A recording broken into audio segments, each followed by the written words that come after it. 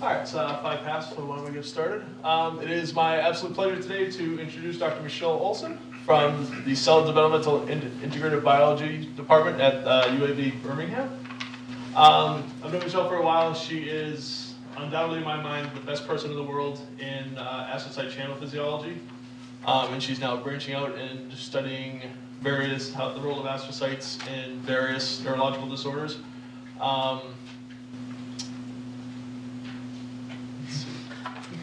I have really terrible introductions. I told her this, and she knows.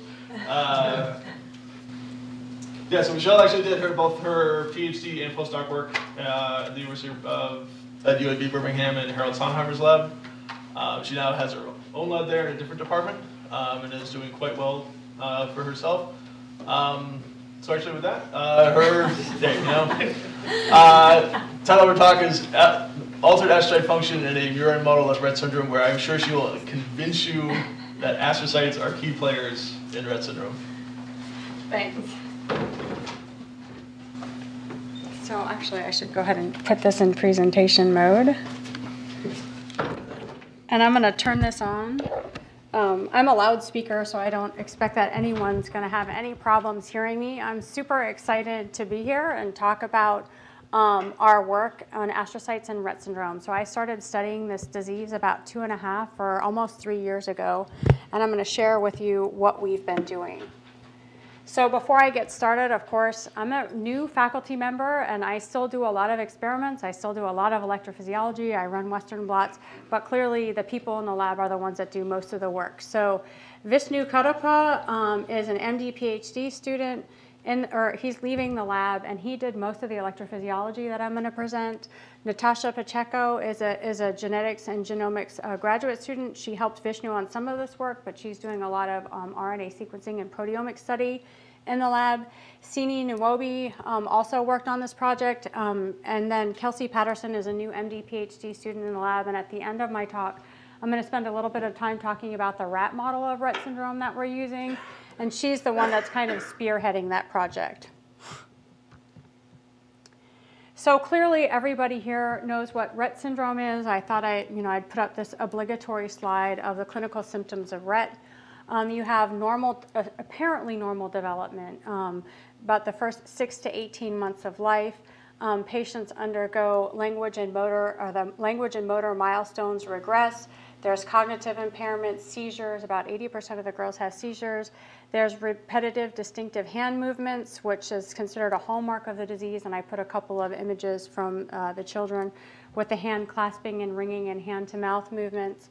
There's breathing abnormalities, which I'm going to get to at the end of the discussion. Severe GI disorders. They have impaired gait and ambulation, and they have small hands and feet. So these are some of the clinical features of the disease. So I think probably everybody in this room is well aware of the fact that until very recently, this disease has been considered exclusively a neuronal disease, and that's for lots of good reason. So MECP2 is highly expressed in neurons. It's been calculated that there's about 16 million copies of MECP2 per neuronal nuclei. The primary morphologic change in humans with Rett syndrome and in animal models is reduced brain size. Neurons show smaller cell somas, simplified dendritic arbors, altered spine density, and changes in morphology. There's changes in spine density and in spine dynamics. Electrophysiologically, there's been a lot of groups who studied neuronal electrical properties, both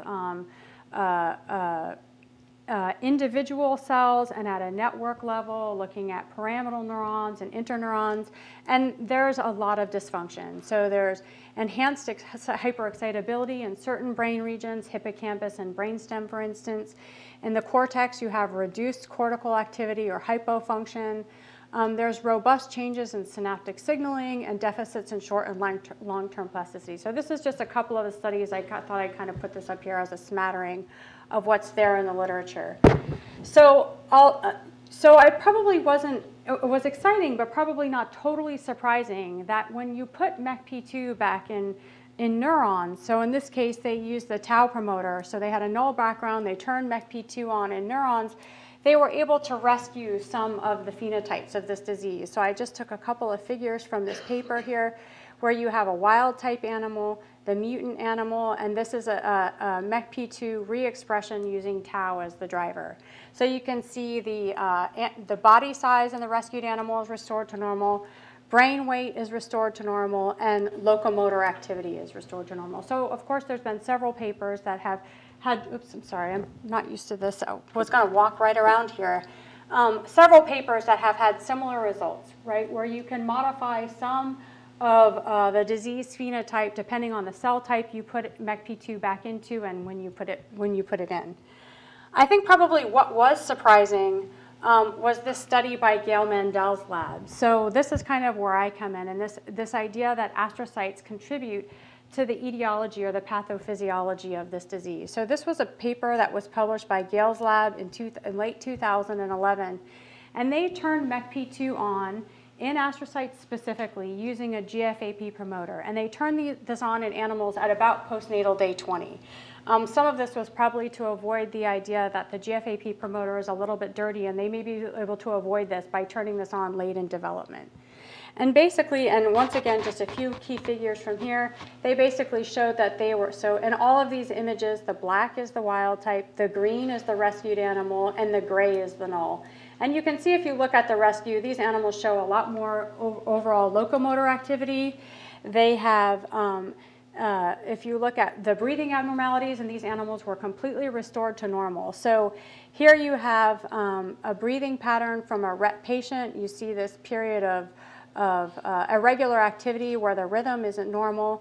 You see this Rett animal that has this irregular rhythm where it stops or pauses, and then you see expiration and inspiration. And when they treat these animals with tamoxifen, they're able to rescue that. So that's measured here by the breathing irregularity score and the apneas per hour. One of the other interesting things that they showed in this paper is that they were also able to increase neuronal complexity when they treated when they turned MECP2 back on in astrocytes specifically using tamoxifen. So I think this paper kind of set the stage that astrocytes contribute to this disease, but since then there hasn't been a whole lot of work to look at maybe what are the potential mechanisms and how astrocytes might be involved in this disease. So this is kind of where my lab comes in. So one of the things that I've studied since I was a graduate student and a postdoc, and some of the work that we started in my own lab, is this ability for astrocytes to regulate extracellular potassium. So here the idea is a presynaptic neuron fires an action potential. Potassium is released from the presynaptic neuron in an effort to repolarize the neuronal membrane.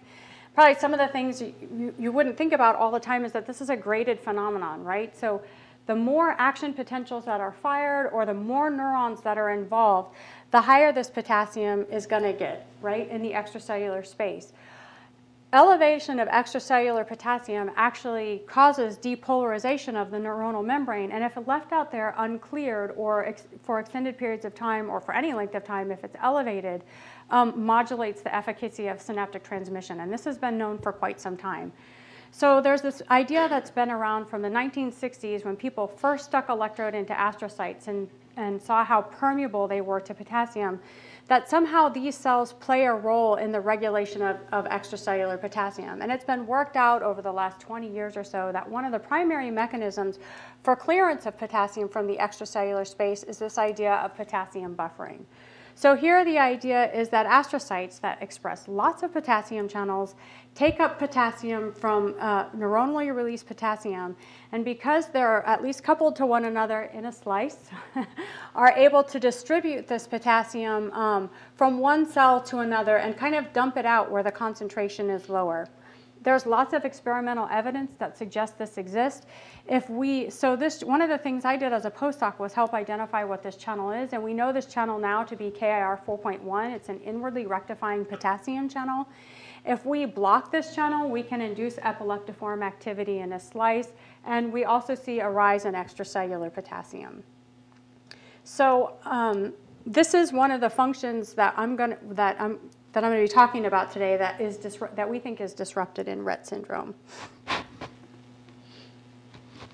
So I'm going to spend a little bit of time talking about KIR 4.1 and why this channel is unique. So most of the electrophysiology that I'm going to show you is from layer 2-3 in cortex. So these recordings here are just voltage clamp recordings from astrocytes in layer 2-3.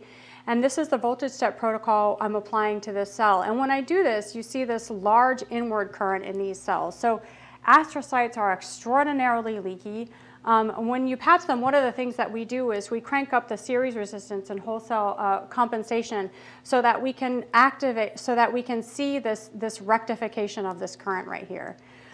We use barium at 100 micromolar to block this KIR 4.1 channel. So barium is a non-specific potassium channel blocker, but at this concentration is thought to be relatively specific for inwardly rectifying potassium channels. So we have our control cell that we're patched on. We dump on 100 micromolar barium, the current amplitude decreases, and we're able to subtract out this barium sensitive.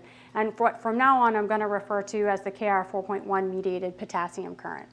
So you see this in astrocytes from every brain region, whether you're recording in spinal cord astrocytes from a spinal cord slice, whether you're in cortex or hippocampus. The amplitude of the current varies, but this is very characteristic recording from an astrocyte. So the other electrophysiology experiment that we have over here is a stimulation experiment. So here what I'm doing is I'm voltage clamping an astrocyte in layer 2-3, stimulating in layer 4-5, and looking at the response in the astrocyte to stimulation. And when you do that, there's only two things that you see. You see a fast glutamate uptake current, and you see a slow potassium uptake current. And we can block both of these, so you can see this right here. Here's the trace with barium chloride, which blocks the barium-sensitive current, and TBOA, which blocks the glutamate uptake. And here what I've done is subtract out the barium-sensitive KIR 4.1 mediated potassium uptake. So we've shown previously, actually, that the ability for an astrocyte to take up potassium is directly proportional to the amplitude of the current in the astrocyte. So I have an example of that here. These currents look a little bit different. These are from, this is the only data I'm going to show you from spinal cord astrocytes. And I had these traces, so I just stuck them up here. Basically, this is the same protocol that I showed you before. The currents look a little bit different in spinal cord. You can see that right here. So this current, so what I'm doing in these experiments, once again, I'm voltage clamping an astrocyte, and in this case, I'm puffing on extracellular potassium. And you can see this really robust inward current. So that corresponds to the cell that has this larger amplitude current. And if I do the same experiment in a cell that has a smaller amplitude inwardly or barium-sensitive current, the amplitude of this is smaller. And we know this is mediated by KIR 4.1 because if we put on barium at 100 micromolar, even 50 micromolar, we can completely block this response. So this channel, I would argue, is completely essential for normal CNS development. And this is a channel that's expressed highly in astrocytes, expressed to lower levels, much lower levels in oligodendrocytes and oligodendrocyte precursor cells, but is not expressed in neurons at all. So there's quite a bit of electrophysiological data from animals and data from human studies to show that this channel affects normal development. So the first data that I'm going to talk about is animal from either a global knockout or a glial-specific knockout of that channel. And these images are derived from those studies. So this is just a global knockout. And you can see really early in postnatal development, these animals develop severe ataxia, and they tumble and they fall and they can't right themselves. This is data from the glial conditional knockout, which, I mean, all of the animals, regardless of whether it's a global knockout or a glial-specific knockout, develop all of these things, right? So this is hind limb paralysis in these animals, and this is just an image of an animal having seizures. Since they don't have a movie, that's an animal having a seizure. So these animals are deaf. So KIR 4.1 sets up the endocochlear potential in the ear, so these animals don't hear. They are ataxic, they have hind limb paralysis, seizures, and early postnatal death. So all the animals are dead by about postnatal day 21. So, and this was another recent study that was that just came out last year, showing that homozygous mutations in KIR 4.1 are associated with spinocerebellar ataxia and myokemia, and seizures are both in Jack Russell Terriers. So here, if I can, oops. Okay, I have to come around to this side. I'm not that talented. So this is an animal with a point mutation in KIR 4.1, and these puppies develop ataxia really early. and it becomes completely debilitating. So the animals have to be euthanized.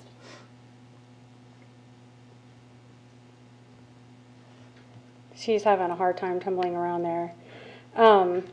So then there's also human studies of this channel. So this channel was dubbed a seizure susceptibility gene back in 2004, and it was also termed the same in mice. There are subsets of patients who have autism that also have seizures that have mutations. These are actually gain-of-function mutations in KR4.1. And then this channel is known to be causative for a disease called sesame or East syndrome. So these patients present with early onset seizures, so tonic-clonic seizures at about 3 months of age. They have severe cognitive deficits. They have ataxia and a wide stance, deficits in ambulation. So the patients who can walk have ataxia and wide stance, but there are some patients who can't walk at all. They have severe lower motor extremity weakness, and they also have sensorineural deafness. So it was a combination of the data that was published just recently, some of this, and there's been several papers now on the sesame or East syndrome, and some of the similarities between the symptoms in the patients with mutations in KR4.1 and working at UAB beside Alan Percy. My office was next to Alan Percy's, and we started doing all these journal club papers on Rett syndrome that led us to speculate that maybe this channel is disrupted in this disease. So that's kind of how this whole thing got started. So the animal model that we used to study Rett, at least the model that we have most of our data in that I'm going to talk about, is the Yenish mouse. So we also have the KR4.1, the MECP2 knockout rat. So I'll talk a little bit about that in the end. But most of the studies that I'm going to show you are coming from these mice. So if you're not familiar with the Yenish strain of mice, we use both the males and the female animals. Clearly the males, because they don't have any good copies of MECP2, have a pretty early onset and stereotypical pattern of disease progression. So we start to notice decreased body size or body weight at about week 4. They become, I would say, very symptomatic at about week 5, where they have decreased mobility, breathing abnormalities, abnormal gait, and hind limb clasping. The first animals start to die at about week 7, and most of the animals are dead by the 10th postnatal week. And clearly the females, because they get one good copy, their disease is protracted. So I'll try to, on the figures that I have, show whether I'm using the male or female animals. So the first thing we did when we started these studies is we made slices, acute cortical slices from symptomatic animals, and we started patching astrocytes. And we started off in layer 2-3. And this is just a representative trace here of a wild-type astrocyte and a MECP2 mutant astrocyte. And it doesn't take a rocket scientist to figure out that these two traces are very different from one another, right? So when we put barium on and we subtracted out the barium-sensitive current, the barium-sensitive current was much smaller in the mutant animals than it is in the wild-type animals, and that's quantified over here. So this was done in layer 2-3. Before we did layer 2-3, we did all of these experiments in layer 1, and we observed exactly the same thing, that the barium-sensitive currents were smaller. And when we plotted all this on IV plots, you can see here's an IV plot from wild type and mutant animals. This is the barium sensitive current. There's about a 50% reduction in current amplitude, but there's also about a 50% reduction in the current that's not sensitive to barium. So this seems to be some type of other leak current. We have a couple of ideas for what this might be, and it's something that we're actively pursuing, trying to figure out what this current is here as well. So our idea going into these experiments is that if the channel that's involved in regulating extracellular potassium is disrupted in these animals, then potentially extracellular potassium is dysregulated in this region as well. So we started with some really old school experiments. So the experiments that we did here were potassium sensitive microelectrode recording. So these are experiments that people did in the late 80s and the early 1990s. You take an electrode, you use a high impedance amplifier, you fill it with an ionophore that you can use to measure potassium. You stick it in a slice, depending on your region of interest. Of course, we did these in layer 2-3 in the cortex. We stimulate in layer 4-5, and we look at the response to extracellular potassium. So these studies here were actually taken from another paper, and these studies were taken from a KIR 4.1 knockout animal. So this is just an example of what we might expect to see if if this channel is dysregulated and potassium is dysregulated in these animals. So what they did in this experiment, and what you can see from these traces, is with an increasing amount of stimulation, you get, so basically this potassium sensitive microelectrode is just measuring the peak response in potassium and watching it come back down to baseline, right? So potassium is elevated when you stimulate, neurons are firing, and then it comes back down to baseline. Obviously, with an increase in the level of stimulation, potassium reaches higher levels, and it takes it a little bit longer to come back down to baseline. So you can see as you increase the amplitude, this gets successively larger. This time to clear or to regulate extracellular potassium takes longer. And then you see this appearance of what is called an undershoot in extracellular potassium. So the things that we can measure using this technique are the peak, the time it takes to return or down to the absolute lowest level of potassium that it reaches, and the time it takes to return to baseline. So we can measure the amplitude of this, the area of this. And when they did this in KIR 4.1 knockout animals, what they found, so this is these are the mice that I showed you initially that had these seizures and ataxia. So these experiments were done in the hippocampus. What you see is there's an increase in the undershoot area, there's an increase in the undershoot amplitude, and there's also an increase in the time to return to baseline. So this channel is involved in regulating extracellular potassium, and these are the parameters that are disturbed when you knock this channel out. So we did these experiments on our mice. Once again, recording in layer 2. So our extracellular potassium electrode is a really small, almost like a recording electrode. We just stick that in layer 2-3. We're stimulating in layer 4-5. And we're measuring the response of extracellular potassium when we stimulate. And you can see this really nice predictive. So here what we did is we used a relatively low stimulation frequency, and we did this successively 3 times in a row. So you see this really nice increase in extracellular potassium, and it returns to baseline. And over again, in a wild type animal at this stimulation intensity, if we keep doing this, this is what this trace will continue to look like. In the MECP2 animals, we saw a bunch of really interesting things. So one of the things that we saw right off the bat, which is shown here and here, is that you see these traces are sitting at 2 different levels. So the reason these traces are sitting at 2 different levels is baseline potassium is elevated in the MECP2 mutant animals. So this was a completely surprising finding that we did not expect to find, especially in a slice. But it's been reported by other groups that the potassium tone basically can be maintained in a slice.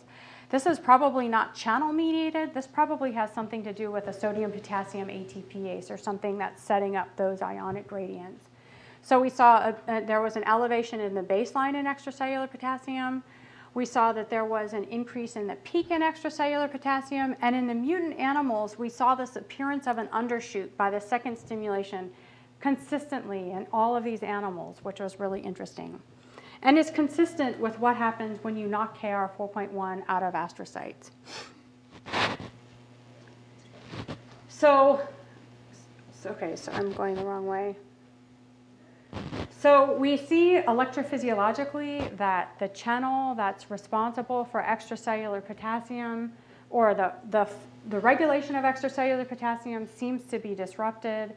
The amplitude of the inwardly rectifying potassium currents are smaller in the MECP2 mutant animals. So of course, we had to go do some protein biochemistry and look at Western blotting. So these are Western blots from symptomatic males in cortex. And so KIR 4.1 is about a 40 molecular weight kilodalton protein. And when we run it on a Western blot, we often pick up the multimer. So the channel is a tetramer. So we would pick up the monomer and all of the multimers to, as you would add them up. So you can see there's a nice decrease in the MECP2 mutant animals. And when we quantify that across Western blots, we see there's a very significant decrease in protein. This is just a wide field fluorescence immunohistochemistry staining of cortex in MECP2 animals for KIR 4.1. So the peel surface is here. Here's layer 2, 3 in both of these slices, and you can see there's a very profound decrease in the immunoreactivity in the mutant animals relative to wild type. So one of the questions we were interested in is everything I've done up until now has been in sick animals that are symptomatic and sick, right? So we wanted to know if this is a protein that changes in development before we start to see symptoms in the animals. The idea being is this potentially a protein that's lost in these animals or downregulated that might contribute to the disease process in these animals, and maybe some of the reason Gail saw the rescue when she put MECP2 back in astrocytes. So we looked at a couple of different time points at P21 and at P10. I'm going to talk about the P10 next because I'm going to get to it on my next slide. But even so, at P21, before there are still symptoms in these animals, but in terms of observable symptoms, there's not much happening. We see this really nice decrease in KARE4.1 protein expression. At P10, it's still significant, but it's a small change, but it looks a bit more variable. And the reason for that is because KARE4.1 is strongly developmentally upregulated. So its expression doesn't come on in brain. It just starts to come on around P7, and then it ramps up really quickly between about P7 and P14, depending on the brain region that you're looking at. So some of this variability may have something to do with the fact that this is just really early in development for this channel to actually be on. So this is kind of this idea that I was showing you. So this idea that this channel is developmentally regulated in all CNS regions. So here are Western blots, and these Western blots are overexposed, and they're overexposed for a region. This is the KARE4.1 staining, but we overexpose them to try to pick up staining at these early, or immunoreactivity at these early developmental time points, and you can see there's just not much there. So we looked in cortex, cerebellum, hippocampus, spinal cord, and brainstem, and in all these different brain regions, you can see there's a very nice, robust increase of this channel as development proceeds. But one of the confounding factors here is that the number of astrocytes also increases dramatically during this time point. So then the question is this robust increase due to an increase in the number of astrocytes or an increase in protein in each individual astrocyte? And I think I'm actually getting ahead of myself right here. So, okay. So I'll get to that. Okay, so we addressed that question. And the way we addressed that is we just fact sorted out astrocytes. So we have an enriched astrocyte population. We looked at these cells at different developmental time points and looked at gene expression at these different developmental time points. And that data is down here. So we can enrich astrocytes. They have a lot of GFAP and not a lot of MAP2. And we looked at all of our other markers for other cell types. And basically what you can see when we do qPCR and look at this data is there's a robust increase in enriched astrocytes as these cells develop. So this goes along really nicely with data that's been published for about the last 15 years that shows when you patch onto astrocytes, channel function seems to increase as the cells develop. So the channel function increase correlates really well with a nice increase in protein and the nice increase in mRNA expression that we see. And that mRNA expression is right here. So the point of this graph right here is that we looked at KARE4.1, so the gene that codes for KARE4.1 is KCNJ10, and we can see there's a robust increase in KCNJ10 mRNA at these same developmental time points from the Western blots that I showed before. And one of the things that we've noticed in all of the studies that we've done, and in other people's studies looking at this channel, is that protein and mRNA tend to correlate very nicely with one another, right? So if protein goes up, mRNA goes up. And one of the things that we and other groups have demonstrated for many years, and people have speculated in the glial field that this would be a great therapeutic target in astrocytes. And the reason for that is because in any pathology that we can imagine, whether it's an acute injury, an acute spinal cord or brain injury, or a neurodegenerative disease, Alzheimer's, Parkinson's, Huntington's disease, expression of this protein goes down, but that's typically associated with reactive gliosis. But there's always this really nice correlation between protein and mRNA. One of the other things that we published in this study when we were looking at the developmental regulation of this channel is that the expression of the mRNA seemed highly dependent on the methylation status of a couple of different regions of the gene. So we found, when we did an in silico analysis of this gene, we found a couple of different CpG islands. This one here spans the promoter region, this one's in an intronic segment, and this one spans the transcriptional start site of the gene. And what we analyzed the methylation status of these regions a couple of different ways. So we did high resolution melt curve analysis, and we also did pyrosequencing. So here what I have on this heat map is different developmental ages from a couple of different brain regions. One is the spinal cord, which has higher levels of expression of KR4.1, and the cortex, which has relatively lower levels of expression of KR4.1. And we looked at all of the CpG sites in these regions. So there were about 90 of them. And what you can see when you look at this is that over time, as the animals develop, the level of methylation decreases over time. And these are pretty significant changes that we saw. So in this paper, we were able to show that we could basically turn this gene on and off by manipulating the methylation status of the gene. So we could treat with DNA methyltransferase inhibitors, demethylate these regions, and turn on gene transcription. So we could turn on KR4.1 in a cell that didn't even express it just by demethylating it. And if we took out these regions and hypermethylated them in a dish and did like a luciferase assay, we could show that when these regions of the gene were methylated, we can turn off transcription of the gene. So why is that important? So I think that's important for a couple of reasons.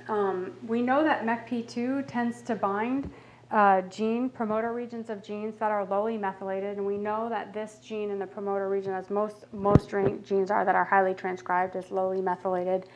And we also know that the level of protein correlates very well with the level of mRNA expression. So we next performed quantitative PCR in these animals. So we have the males, and we looked at the females, and we looked at both in symptomatic animals and earlier in development.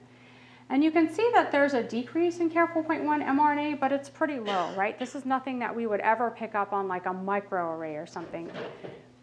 And then here in the females in the cortex, we have a larger decrease in KR4.1 mRNA. We see this decrease in mRNA at postnatal day 21, which correlates with the Western blot that we saw from this age.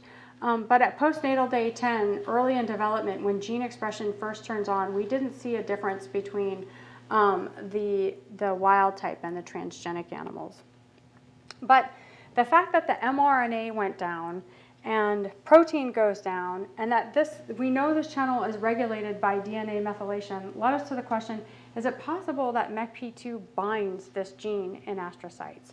So the next experiment that we did is we just did a chip assay. So I'm sure I've talked to several people here who do chips, so this is not new to anybody here. But the idea is that you just formaldehyde cross-link the protein to the DNA. So we did this in cortical homogenates. So we looked in wild type and wild type animals, but as a negative control, we also did this in mutant animals, and I'll show you the data for that. Then you fragment the chromatin, and we do this just by sonication to shear the DNA into about 800 to 1,000 base pair fragments. The idea being if MECP2 is bound to KR4.1 in little regions, this is going to be cross-linked in these small fragments. We immunoprecipitate with a MECP2 antibody, and we did this with a couple of different MECP2 antibodies. I'm just going to show you data from one of those today. And then you reverse cross-link and amplify the DNA. So in this case, we designed primers that span the promoter region of the gene. And the data for that is here. So the promoter region that we did, each one of these primers here is about 100 or 125 base pairs, and these are the ones that we use to amplify this DNA. So this data here is from wild type of 5 animals, and we have RNA pol polymerase as a positive control, IgG as our negative control, and then the MECP2 antibody that we used. We saw a significant enrichment of MECP2 binding the KR4.1 gene at all 4 of these sites. So the other experiment that we did is repeated this experiment in the mutant animals just as an additional negative control, and you can, as you would expect, you see a really nice RNA pol binding and there's no binding or very little binding with IgG and MECP2. So this data would suggest maybe one of the possible reasons for the loss of this protein and mRNA is that it's being directly bound by MECP2, and that MECP2 somehow acts as a positive transcriptional regulator for this gene. Okay, so I guess the next question is, does this have an effect on the rest of the brain? Does this matter? I mean, if KR4.1 is lost in astrocytes, does this impact the rest of the brain? So we have some preliminary data that we've done looking at electrophysiology and layer 2-3 interneurons. And the way we so we also have this for pyramidal neurons. I'm not going to show that data, but we basically, as a first pass, just separated the neuronal recordings based on action potential half-width. So here what you can see is, and the idea here being that, so the experiments that we did were current injections. The idea being that when you inject current into this neuron, it's going to fire action potentials. That's going to raise extracellular potassium. And if there's a less effective mechanism for clearance around that neuron, that's going to cause that neuron to fire more action potentials when you do this experiment. So in a wild type animal, we voltage clamp these, we inject current into these astrocytes, or neurons, sorry, and this is layer 2-3 in the cortex, and you can see this response. And we put on barium to block KR4.1, presumably the idea here being that barium application would raise extracellular potassium. You wouldn't have a mechanism for clearance. It's going to increase neuronal firing properties, and then we can wash that off. So we did these experiments in the mutant animals, and so I think this data is probably going to be controversial, at least with the data that's published so far in cortex. But what we saw when we did these experiments is that these neurons fired more action potentials when you injected current into them. They also respond to barium application, and we can relatively wash that off relatively well. But one of the things that we noticed when we went back and analyzed this data is that the number of, so here that data is shown here for both the number of action potentials, and so this is the pre-barium number of action potentials, and this is the post-barium number of action potentials. And one of the things that that popped out of this data that when we analyzed it is there was a smaller decrease in the MECP2, or smaller increase, I'm sorry, in the MECP2 mutant animals when we put barium on them, which is kind of goes along or supportive of the rest of our data, which basically if there's fewer barium-sensitive potassium channels there to block, that you're going to have a smaller response to barium application. So we've done a couple more experiments, and we're still working on this. This data is kind of preliminary, but it kind of supports this whole idea that disruption of extracellular potassium can potentially contribute to this disease. So, of course, you know, the cherry on the top of the cake for these experiments would have been to do an experiment where we put KIR 4.1 back in astrocytes, we rescue them, and when we do that, their neuronal physiology and the neurons around the astrocytes expressing KIR 4.1 has been rescued. But I think really what we want to do is put KIR 4.1 back in a region where we can measure a phenotype, right? The cortex is a big place, and we'd have to go back and repeat all of the data that we have done already up to this point in virus-expressing cells. So we have this tool available. We've had it for about a year and a half. We recently published a paper with Bal at UCLA where we showed that when we put KIR 4.1 back in astrocytes, because there's a deficit in KIR 4.1 in Huntington's disease, that we can rescue some of the phenotypes and the deficits or changes in neuronal physiology in these animals. So in this paper, we showed that the current amplitude in the symptomatic Huntington's disease mice for KIR 4.1, so this is barium-sensitive current, is reduced in Huntington's disease. That when we put KIR 4.1 back in astrocytes using this AAV KIR 4.1 plasmid, so here we're driving expression using a GFAP promoter. You can restore, the barium-sensitive currents are restored, and that's shown here. So here's a cell expressing the virus versus a control cell. And you can see that here from these traces in the mean data. So in these mice, potassium is also elevated when Care4.1 is reduced. And this, we were able to rescue this by putting back this Care4.1 AAV in these animals. So here we have the wild type animals, the Huntington's disease animals, and the animals where Care4.1 has been put back in astrocytes. And we were able to rescue some of the neuronal dysfunction in these medium spiny neurons and striatums. So this data shows that the resting membrane potential was restored back to normal when we put, so this is in neurons when we put Care4.1 back in astrocytes. The Rio base came back to, was restored to near control values, and the membrane resistance was also significantly impacted. So we would like to use this virus, but one of the things that we have spent a lot of time thinking about, if we want to put this back in these animals, is instead of putting it into different regions of the cortex and doing all this neuronal we were able to do behavioral outcome measures and see that some of the behavioral deficits in these animals were rescued when you put Care4.1 back into the striatum of these animals.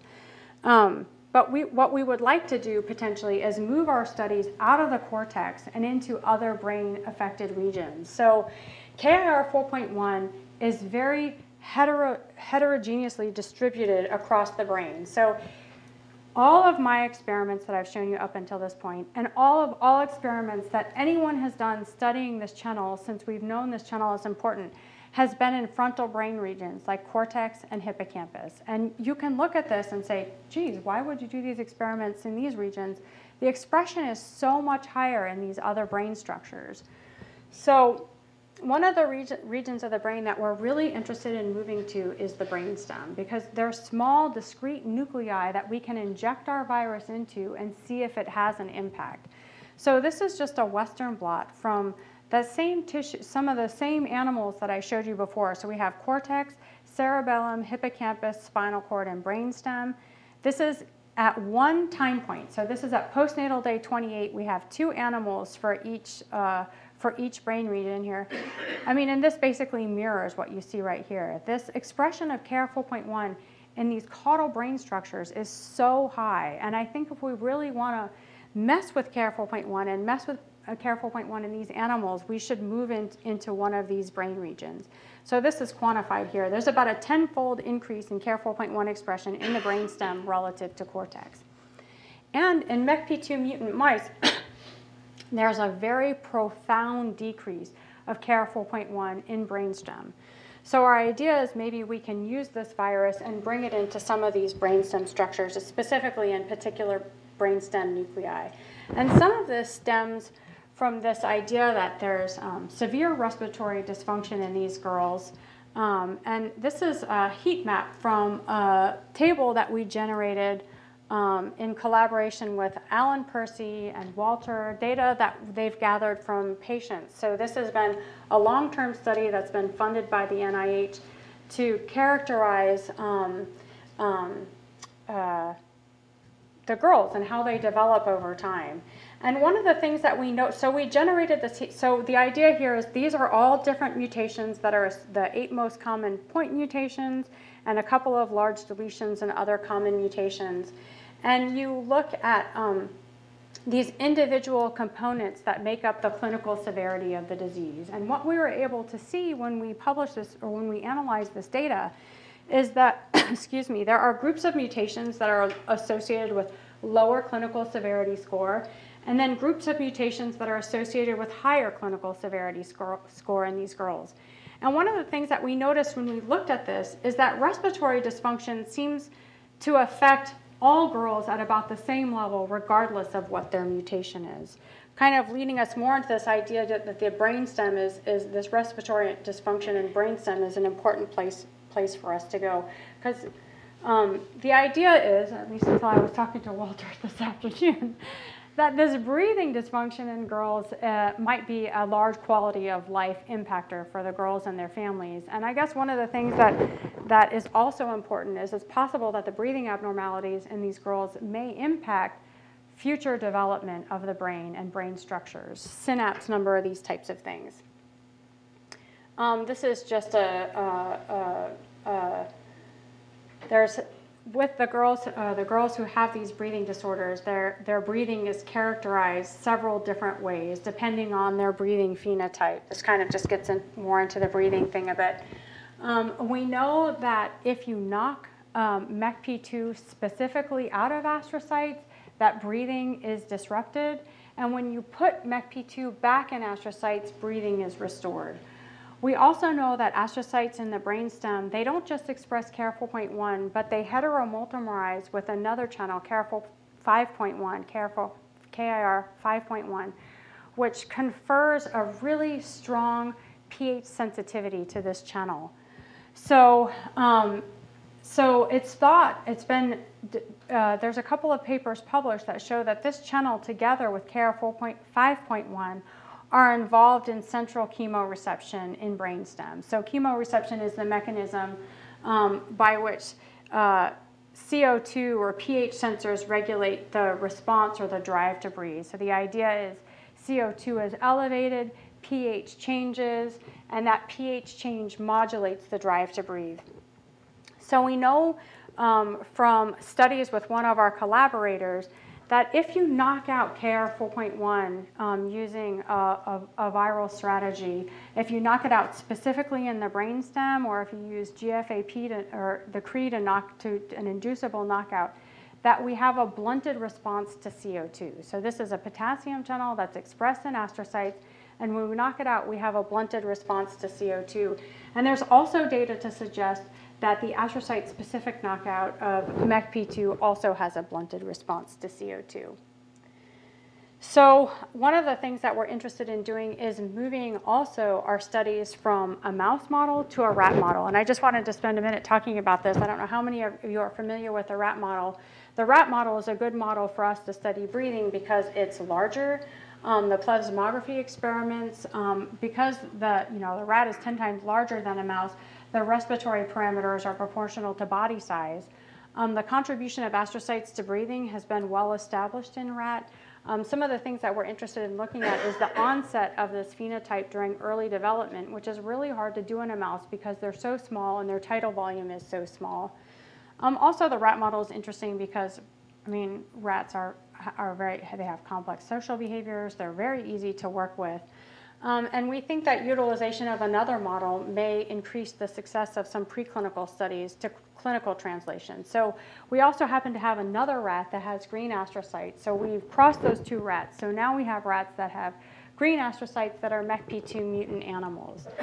So these are kind of interesting animals to study. There hasn't been anything published with these animals. There's only a couple labs that have had them for any length of time, mine being one of them. And so we just kind of did some basic characterization of these animals. So their brains are smaller, which is what we'd expect to see based on the literature with the humans and the mice. So here's just a representative image from P28 and P45. So you see the brains in the knockout rats are significantly smaller. We don't have data from female brains yet because we're aging all of our females and we haven't sacked any. We've had a couple that have died, but we haven't sacked any and collected their brains. The body weights are very similar between the wild type and the mutants. So these animals don't get progressively smaller like in the mice. We don't see that. The only time that happens is actually one of the things about this model, and the other labs who have this animal model have experienced the same problem, is the males develop malocclusion. And it's a huge problem because we can't keep control of their teeth. Initially, we tried trimming their teeth, but it's too much maintenance. So probably about 60% of the males we have to sack because they develop malocclusion. And the animals that don't develop malocclusion and go on to develop the disease, their body weights aren't different. And obviously, the animals that develop malocclusion, they have, we start to notice this because we weigh them so regularly. You start to notice that there's a deceleration in the rate of growth in these animals, so we just go ahead and sack them. We've also collected this from the weight data from female animals as well. So we have that data out to 12 months, and you can see there's a very significant increase in weight in the females. I don't have any Kaplan-Meier curves for the males, but most of the males start to die at around postnatal day 30, and we've only been able to take a few animals out to postnatal day 60 or 70 because they all die very early. And their symptoms are profound. We know who the mutants are when we wean them. We can see that when we go into their cages. Their fur is different. They're just they look different. And once you spend any time with them, you can tell who the mutants are right away. So we've done some rotor rod experiments, and you can see even early in development at postnatal day 21, these animals show deficits in rotor rod. Clearly that continues out to these later developmental time points. Do I have a few? We have, they have open field abnormalities. So actually this is the other data is behind it. This is supposed to pop up and it didn't. We have the male data behind this. The males have very significant changes in open field behavior, both in the, I mean, we've analyzed everything. The only thing I'm showing is the total distance traveled and the average velocity. So this is actually from females. The male, if anyone's interested, I have that data as well behind this image. But even the females start to show a significant difference in rotor rod behavior. We can detect these. But obviously, it's protracted in the females. The males, we start to see it as soon as we wean them. One of the things we noticed dealing with these animals is that they don't walk, you know, the rats are so big, so it's really easy to see things in the rats that we don't see in the mice. So, for instance, when you look in their cages, they just walk funny. They drag their bellies, they walk really low to the ground. When they crawl over their litter mates in their cages, they have a tendency to drag their back hind paws, which we haven't noticed with the mice.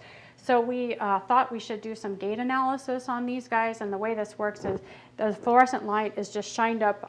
The animal crosses this box here. There's a glass platform that they walk across, and there's a light that shines up from the bottom, and it measures the footfall patterns and pressure and everything of the animal's feet as they walk. And you can see, if you just look at really basic things like sequence regularity and crossing speed, that we start to see differences in the males at a relatively early age. We can have things like swing speed, stride length, paw pressure, paw area, stance width. These are all disrupted in these animals.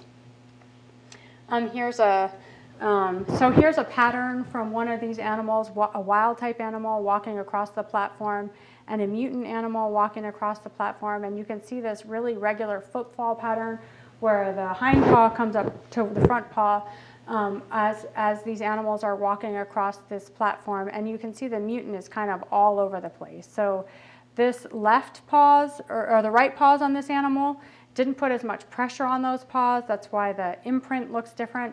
And then there's all these green, these are drag marks from the animal's belly as they're moving across this glass platform. And you can see a normal rat just scurries right across here. Its tail doesn't move, it stays up straight. When we look at the mutant animals, so I think he was a P40 when we did this experiment, they waddle almost like an alligator, right? So this animal is not different in weight, but it looks a lot bigger. And that's because its body habitus is, these animals don't move very much, so they're just squishy, and they're almost like pancakes, right? And when they walk, they literally look like an alligator walking around. So just some, they have seizures, so here's females having seizures. When we put them in an open field, so here's a wild type male that's about 2 months old. You stick him in an open field, he walks around, he smells things, he starts to explore. We stick his mutant litter mate in the cage. You can see the hind clasping, he's actually urinating, and they just don't move very much. These animals are really sick. So we had some animals have some really interesting, they've had mega esophagus, which our vet said they've never seen in a rodent before, but it's seen. So these animals, we had some females that seemed like they were in respiratory distress, and we called the vet, and the vet ended up sacrificing the females, and they did a necropsy report on the animals, and they saw that her entire esophagus was packed with food. So the food that she was eating wasn't moving through her gastrointestinal system. We also have had animals where we perfuse them. When we cut open their midsection to PFA perfuse them, their intestines explode out of their body because they're filled with air. They're not filled with food. So These are all really interesting phenotypes. I don't know if any of these have ever been described in the mouse, but potentially gives us another model to look at these animals. Okay, so the gist of all of that is that we're really interested in moving some of our studies into this rat model and into the brainstem. We're interested in looking at astrocytes in these different models and comparing and contrasting them to see what the similarities and what the differences are. So I think hopefully I've convinced you that one of the roles of astrocytes is the regulation of extracellular potassium. So we and many other groups have shown that. I can't see the slides from back there, I'm sorry. Our data indicate that there's a reduction in KRF4.1 protein and mRNA expression in the MECP2 mutant mice. There's a decrease in the KRF4.1 mediated currents in cortical astrocytes in MECP2 knockout mice. Potassium regulation seems to be dysregulated in these animals. Obviously, we think that can have a profound impact on the development of these animals' brains, just as it does in human brains and in other animal model systems where we show this, and others have shown this channel is dysregulated. We think that there's a good possibility that that loss of KRF4.1 may contribute to some of the neuronal deficits in Rett, and hopefully we'll be able to get at that with our rescue experiments. And we have preliminary data to suggest that maybe MECP2 actually binds KRF4.1, and this may be part of the reason why its expression decreases. So we think that this is probably one of the first pieces of data that provide a mechanistic insight that might explain how astrocyte dysfunction can contribute to Rett syndrome. And that's all that I have. I have more extra slides if anybody wants to look at them, but this is all that I have for this presentation. If you have any questions, I'd be happy to answer them.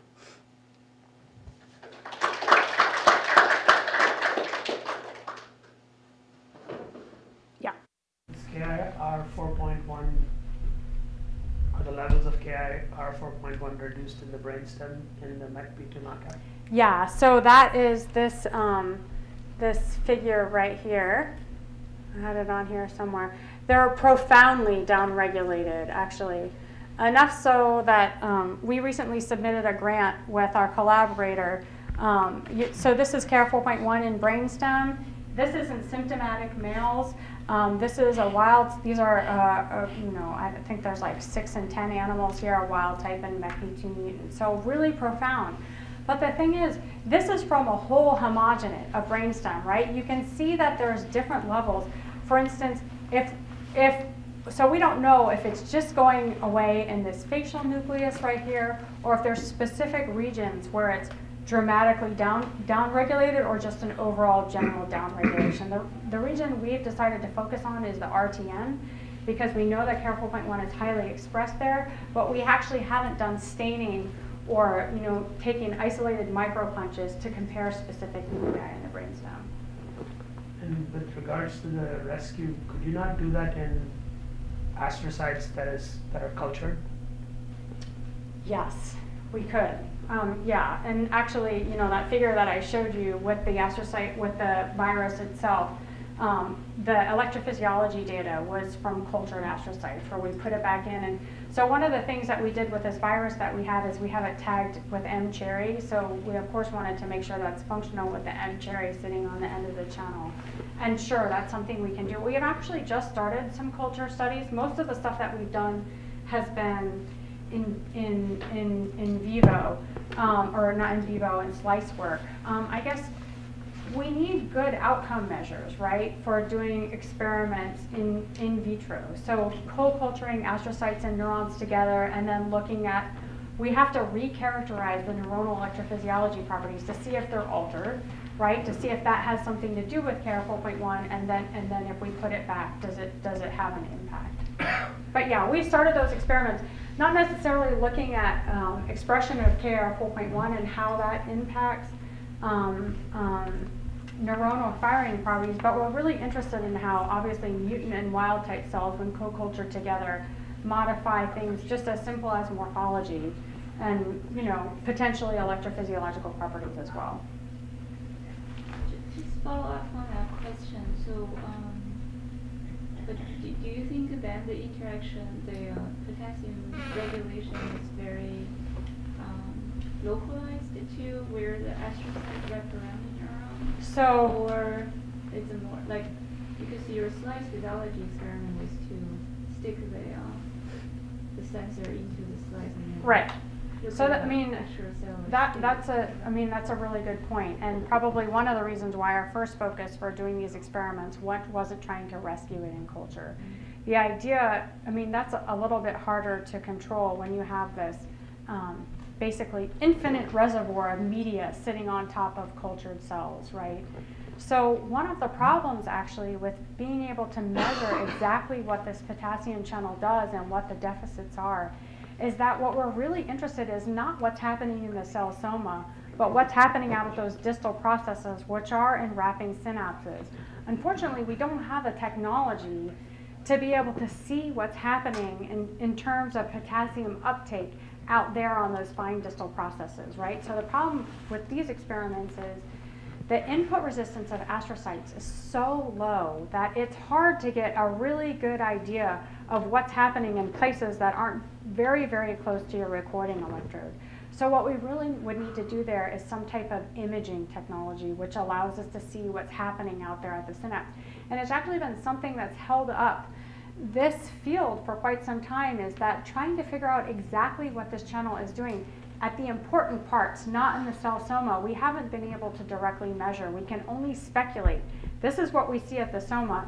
It can only be where there's more KR4.1 and more potassium being dumped out there at the synapse. It's probably larger, right? So we kind of feel like we're underestimating what we're seeing. So in your earlier chip experiment, did you see a reduction of Pol2 as the promoter in this MACP2 knockout astrocyte? Did we see changes in methylation of the No, promoter? did you see a reduction of Pol2 as the promoter in the chip experiment? In MECP2 compared to wild type animals? Yeah. So the reason I put that data, so actually it looked to us like we saw an increase in so we didn't look at Pol2 binding MECP2, we looked at Pol2 on KR4.1 in the promoter of the KR4.1 region.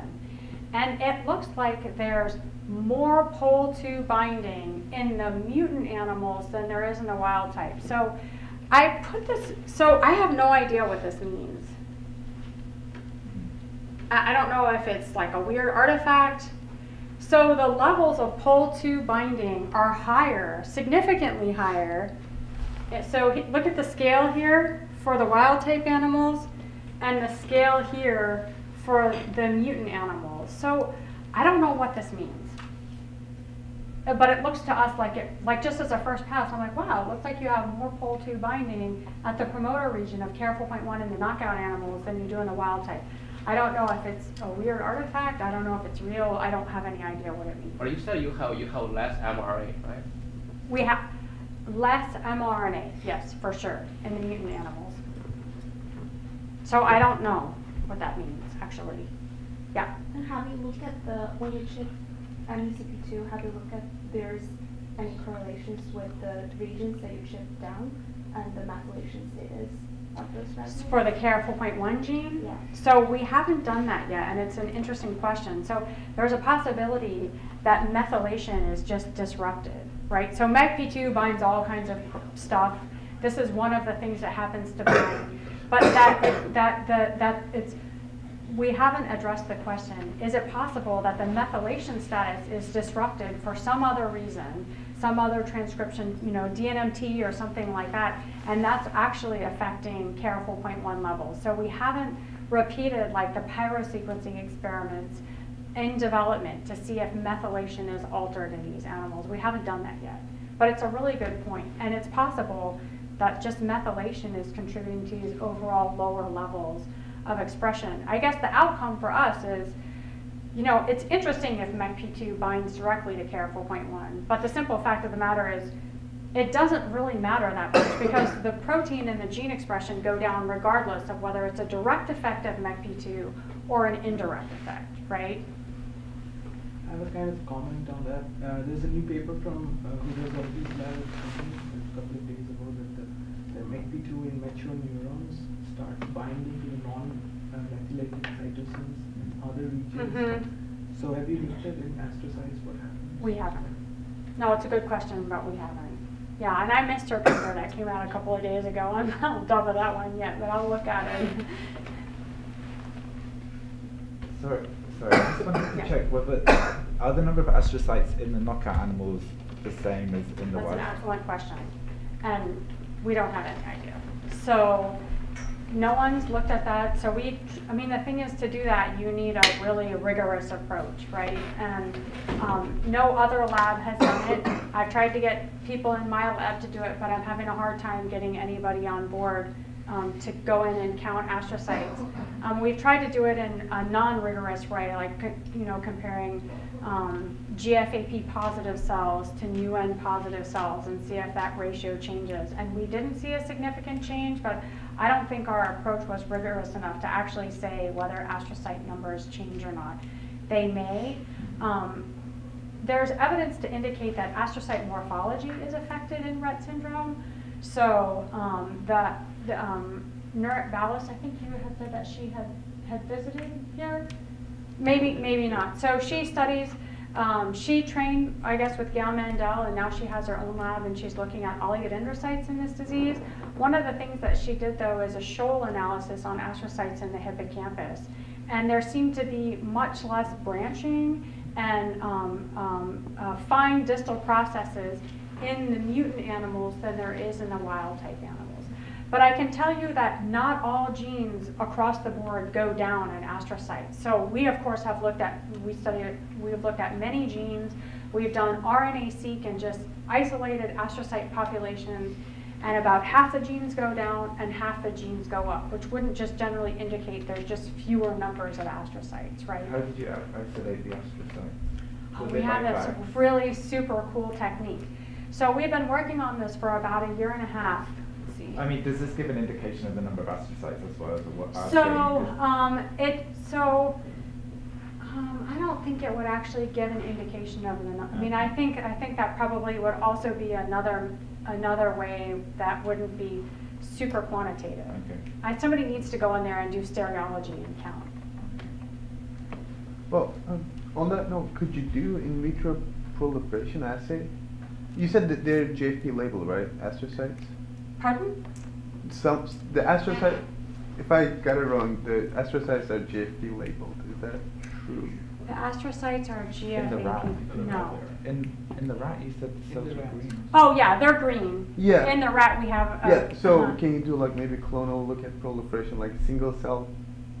And see if proliferation rates are altered? Something. Sure, we could do that, but we haven't done It would be in vitro. And see if the rates of division or anything has, yeah, sure, that's an approach that we could take.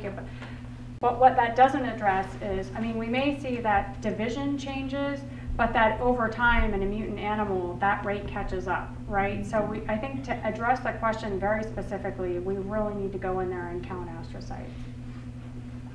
Yeah. So your expression analysis was with sorted out astrocytes, right? So the RNA-seq was just in astrocytes? So all the data that I've shown you here has been from like a whole cortical homogenate for Western blot and a whole cortical homogenate for qPCR. Typically astrocytes astrocytes most highly express this protein. It's not expressed like in neurons. But we actually have separated out astrocytes, looked at expression, and done protein analysis on those astrocytes that are separated. And and the reason we did that is because this protein is expressed at lower levels in oligodendrocytes and oligodendrocyte precursor cells. So we wanted to show that the changes that we are seeing are occurring in astrocytes, right? So we have that data. So the fact that your chip is in total tissue. Oh, that's an excellent question. That you're seeing. Right, so that's a good question.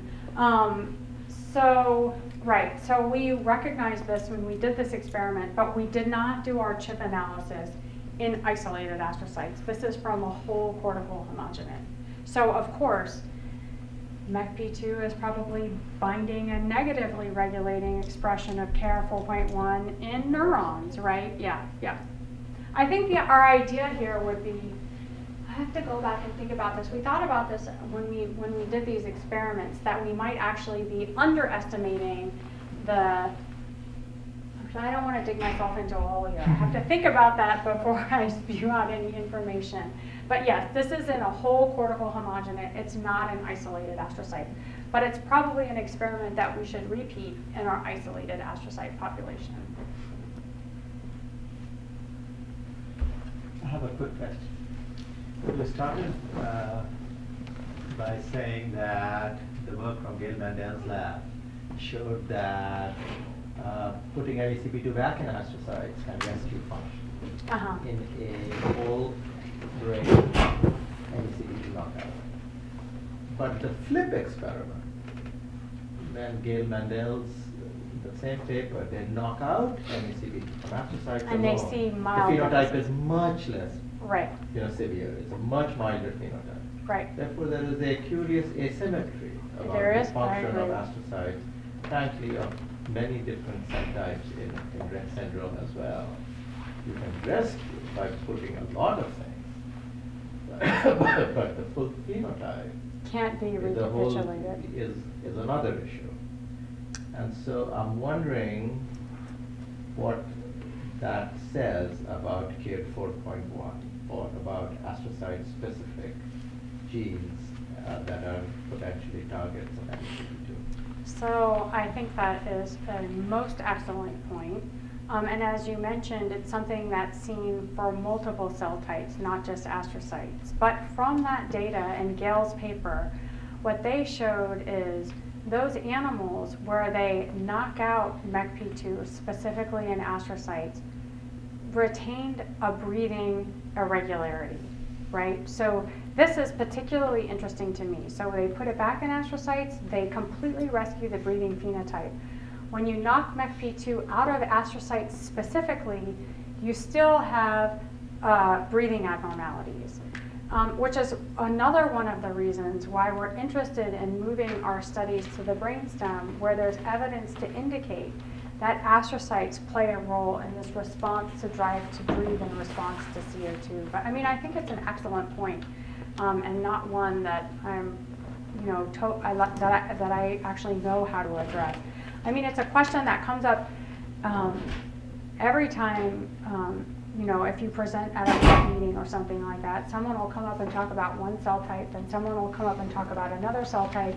And then, like at glial Gordon conferences or something like that, people hear this information and they're like, this makes no sense to me.